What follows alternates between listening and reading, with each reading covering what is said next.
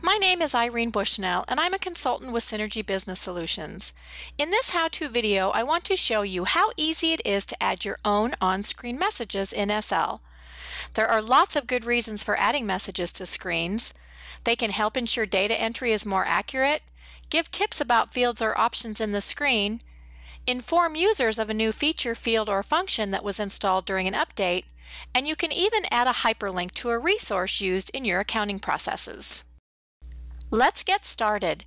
The first thing you need to do is set the customization level. If you want all users to see the on-screen message, you need to change the customization level to all users. At the bottom of the screen, the current customization level is displayed. If it says Self, you can double-click the area where it says Self and then select All Users. Once the customization level is set, open the screen where you'd like to add a message. We'll use the vendor maintenance screen in our example. Once the screen has opened, click the Actions button in the top left-hand corner and choose Customize Mode. Select the tab for the on-screen message. We'll use the 1099 Info tab. Then click on Customize and choose the Insert Object wizard. You'll notice there are lots of different types of objects available. For an on-screen message, we'll use the Label object. Select Label and then click Apply.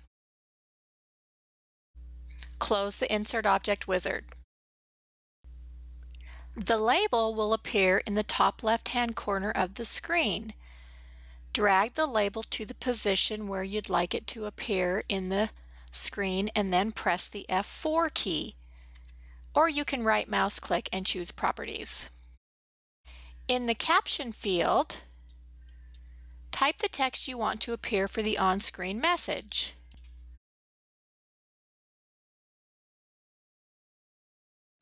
Use the For Color field to pick a color for the text. Choose from either the System tab or the Palette tab. Change the width of the object by dragging the handlebars to make sure the entire message is visible. Save the changes by clicking on Customize and then Save Changes. Once you've saved your changes, you can exit customization mode by clicking on Customize again. Click on Customize mode to deselect it. That's it! You now have an on-screen message. Any screen that has been customized will have an asterisk in front of the screen name. We have barely scratched the surface of the capabilities of screen customizations.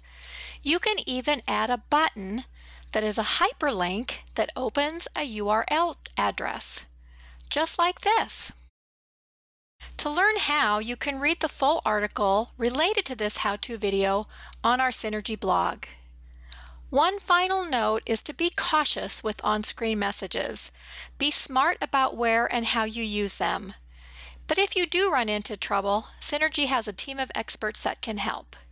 Thanks for watching!